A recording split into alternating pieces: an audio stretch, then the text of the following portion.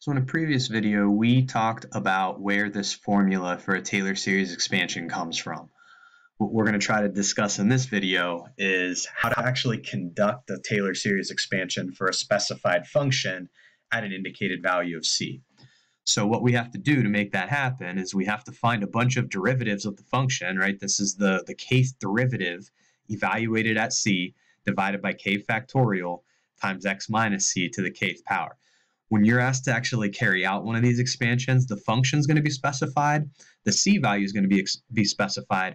We just have to build the series and figure out what the rule for it is.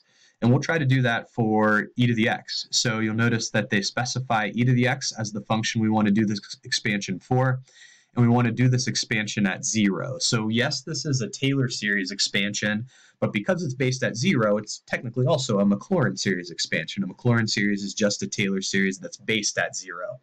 So what I'm going to do is I'm just going to start hammering away at derivatives of this. And this is actually a super easy expansion to do, because when you just start taking first, second, third, fourth, fifth, 500th derivative of e to the x, it never changes. Right? The first derivative is the same as the 5 millionth derivative. It's still going to be e to the x. So if we go back and look at that definition briefly, what we have to do with those derivatives is we have to evaluate them at c. This series is a Maclaurin series. It's supposed to be based at 0, right? C is supposed to be equal to 0. So if I put 0 in place of these x's and find f of 0, f prime of 0, they all turn out to be the same, right? They all turn out to be e to the 0. So every single derivative, in addition to the function, evaluated at 0, which is where the series is based, is 1. So if we look at the rest of this rule, what we have to do to build the series is we have to take all those values that we just determined, which were all 1s. So the numerator of this fraction for every term that we write out is going to have to be 1. We're going to have to divide those 1s by k factorial, so whatever value of the index we're at within the series, we have to divide 1 by that value with a factorial applied to it. And then we have to do x minus where the series is based. Now our series, again, was based at 0, so it's just going to be x minus 0, or plain old x, raised to whatever the power is that's represented by the index. So here you see the 1s, right? The terms that we were just producing in the previous two columns were all 1s. I'm dividing those 1s by the index value with a factorial applied to it, 0 factorial, 1 factorial, 2 factorial. One thing that might throw you off a little bit here is the 0 factorial. 0 factorial is actually defined to be 1. So this is not a fraction here that's undefined. This is 1 divided by 1 times x to the 0, which is also 1. This term here is 1 divided by 1 times x to the first. This term here, 1 divided by 2 factorial times x to the second. I could have produced the third term, the fourth term, the fifth term in a similar fashion. I think based on what we have here, we have enough information to figure out what the rule for this series is going to be. I'm starting with the index value of 0. I'm taking 1. I'm dividing by k factorial. No matter which value of the index I'm at, we see k factorial in every one of those denominators. What I have as the power on every one of those terms is just whatever the index is.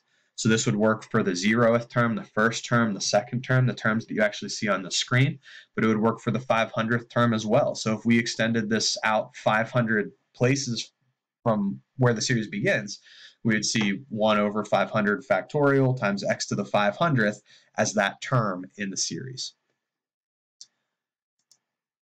Next question. Okay, great. We've got this series representation for e to the x. Where does this representation hold? Is it a strong relationship? Is it a weak one? What's the interval of convergence? How many x values is this relationship good for? Well, using the ratio test is going to be what you're going to want to make sure you go with to make that judgment. So I've got some other videos where I explained how to use the ratio test to check the interval and radius of convergence of a power series, which is essentially the step we're about to take with the series that we just produced. You can check out that other video. We'll just jump right into applying the ratio test to this particular series. So the ratio test says check the limit as you approach infinity of the next term, so the k plus first term. So from that rule from a few screens ago, I put k plus 1 in place of the k that was the exponent on the x. k plus 1 in place of the k that had the factorial applied to it within the denominator, and then I'm dividing by the kth term, right? So I multiplied by the reciprocal. You see the factorial move to the top, and then the x to the k term move to the denominator. When you use the ratio test with power series, and then also this particular power series involves a factorial, lots of cancellation happens. So I've got k plus 1 factors of x within this numerator. I've got k factors of x within this denominator. I've got one extra factor of x here than I have down here. So that's just going to leave me with an x in the numerator, no more x's in the denominator. This entire factorial is present within this factorial. There's one extra term present, one extra factor within this factorial that's not an element of this one, and that's the k plus 1 factor. So this entire factorial cancels with all but one of the pieces there. Within the series, within this limit, x is unaffected as k approaches infinity. So I've factored x out. I did have to keep it within the absolute values that the ratio test requires for us to use. Inside the limit, I'm just left with k plus 1 in the denominator. If I put infinity in place of that k, I get 1 divided by infinity. That's 0. The absolute value of x times 0 is less than 1 for every single value of x.